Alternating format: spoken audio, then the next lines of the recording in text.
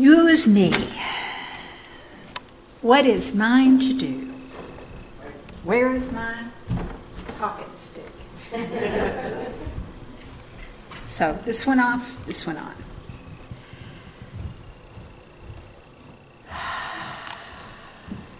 I'm so glad you showed up. We're glad you showed up. Me too. I have been preparing for this talk, for this moment in time, 29 years, 3 months, and probably an hour, give or take. And the reason I know this is the talk that the spiritual leader of Unity in Montgomery, Alabama, gave on the very first Sunday I ever showed up at Unity. It was 5 basic principles. And I had been trying to get to that Unity Center for a very long time. I first was introduced to Unity because I found a book at the church where my parents attended that was called Discover the Power Within You by Eric Butterworth. A group of harmonious heretics, as they call themselves in the Methodist Church, was studying Unity. And I participated in that book study, and then I found, oh my gosh, there's a Unity in my hometown. But it took me a little while to get into the cycle because they only met every other week. Can you imagine? Going 14 days without Unity? It was a little bit of a stretch after I got used to it. But she was giving a talk as she was going to leave that community and said, "Do this in remembrance of me. Follow the principles, not the personality." And I walked out of there transformed, truly, truly transformed. The reason is I had heard those principles before, but never in just that right way. And the end principle was the kick in the pants that I needed. And I'll share it with you. It doesn't matter what you know. It's what you put in practice. Do you need one? A kick in the pants that says it doesn't matter what you know, it's what you put in practice. So these are the 5 principles, the 1990 version. There's a new one out. We'll go over that in a moment. The first one is, who'd be willing to stand up for everybody to hear and read that in one voice for us? Yes. God is absolute good, everywhere present. There is one power and one presence active in the universe and in my life, God the good. Kick in the pants. Thanks, Tim. Who's willing to read? Nope. We're going to go, now we're going to read number 2. Good.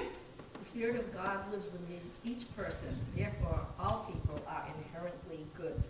Yes. Thank you, Brenda. Kick in the pants. Number 3. Who's willing? Yes, Kathy. We create our life experiences through our way of thinking. Kick in the pants. Thank you, Kathy. Number 4. You're standing. Kick in the pants doesn't sound like it. Only if you need it. There is power in affirmative prayer. Wow. Jack. Affirmative prayer. Okay. Number 5. Together. Live these truths. We must live these truths. It is the living of these truths that gives it the animating energy, moving through the words to embody them, embody them so that we can demonstrate them in our world. Now, you'd think that these 5 basic principles had been around in this form for a long time, but they haven't. Actually, Charles and Myrtle Fillmore, the co-founders of Unity, started out with something like 25, and we would not be going over them so easily. But their granddaughter, who had grown up with her parents and her grandparents, particularly Papa Charlie, she came to be able in the 1970s to distill these into 5 basic principles. There is only one thing going on here. And it's God, and it's good, and if I don't see it, if I don't, leave it up.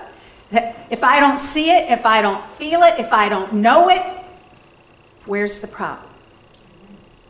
What color of glasses do you have on? If I have my God lens on, then I'm going to see it, feel it, know it, experience it. That's the practice. The kick in the pants, so to speak. Can I tell on you? Kathy this morning said she just loves saying how beautiful and noticing people, and she just kind of loves doing that. And I said, you know, when you are able to see the good, you're in the love. And she said, well, sometimes there's a few people I still am working on. Kicking the pants. But when we can feel within ourselves, we can see the good. Now, I have a few people I'm still working on. Just a few. Right in my face. Right in my face. But truly, missing exit 7 on the way from Chatham here, I end up going to 6. Thank you, God, there's a turnaround place on the other side. Now, why do I miss exit 7? And I do this invariably when I'm getting ready for a talk. I don't know why. I think it's because by that time I'm really in the swing of things and I am not paying attention at all where I am on the Mid-Cape. And then I go, gosh, it should have been turned here somewhere. There's good in that. There's God in that. And there's joy in that if I'm willing to see that experience. Number 2. I have 3 different versions of this in front of me. Let's see which one.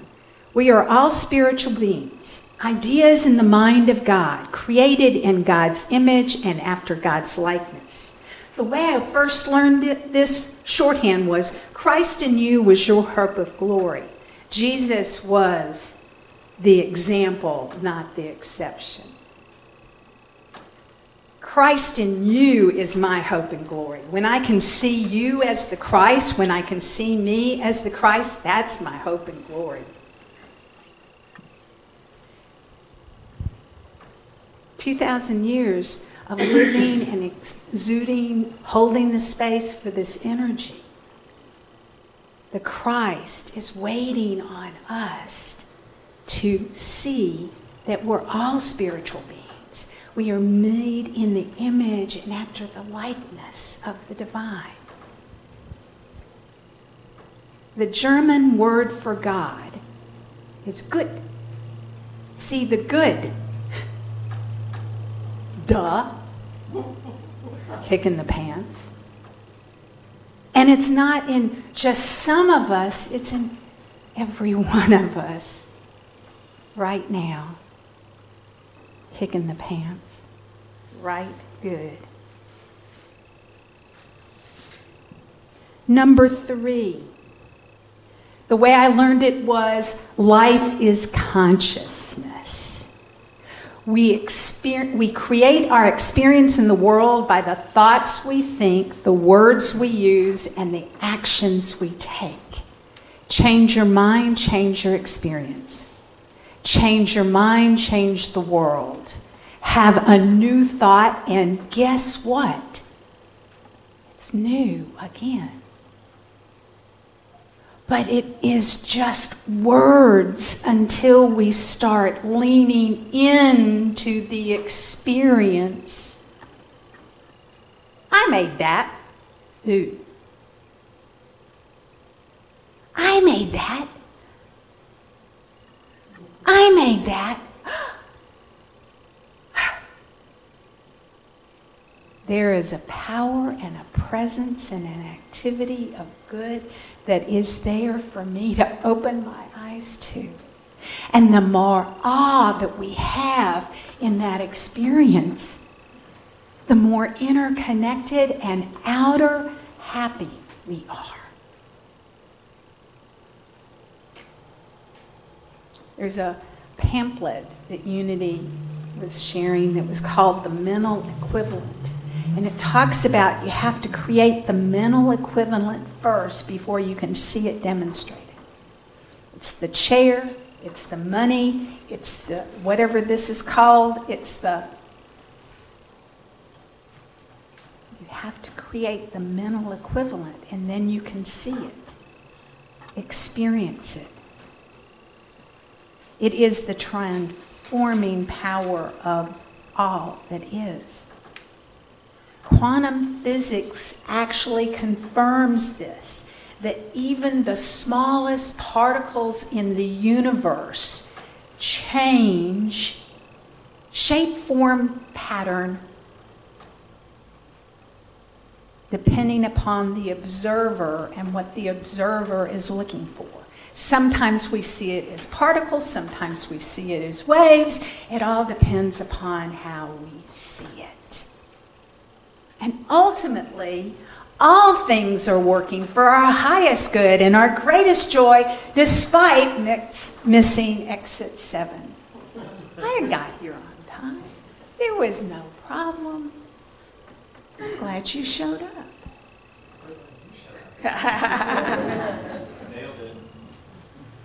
4. Through the power of prayer and meditation, what do? We are aligning ourselves with God mind. And Jack does this all the time. You don't know that about Jack, but he's praying twice. You think you're over here praying, but he's praying twice because he's not only holding the words, it's vibrating in him. It is the vibratory embodiment of aligning our energy with all that is, that transforms us from separate to oneness. And that vibration is what the Aramaic word for prayer is. It's really setting a trap for God. It's setting a trap in your sails for the God thought that's always there for us to experience. And number 5, knowing and understanding these laws of truth is not enough. It's what we put into practice makes the difference. And every Unity church that I've ever been into, worked in, got to share and time with,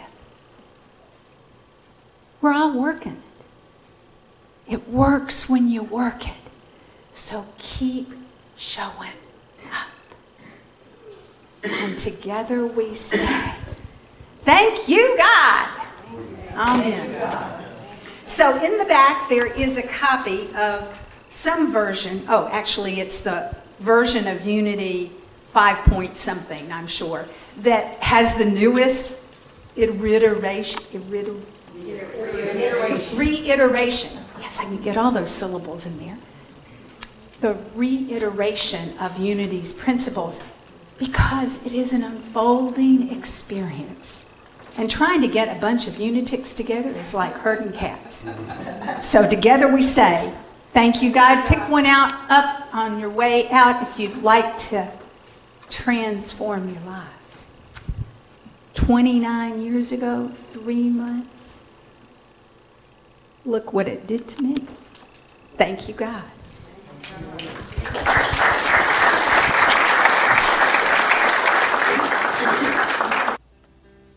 You have been watching the message from our Sunday celebration service here at Unity on Cape Cod, providing a positive path for spiritual living. Please join us every Sunday morning at 10 a.m. at 147 Walton Ave, Hyannis, Mass. And visit us online at www.unityoncapecod.org.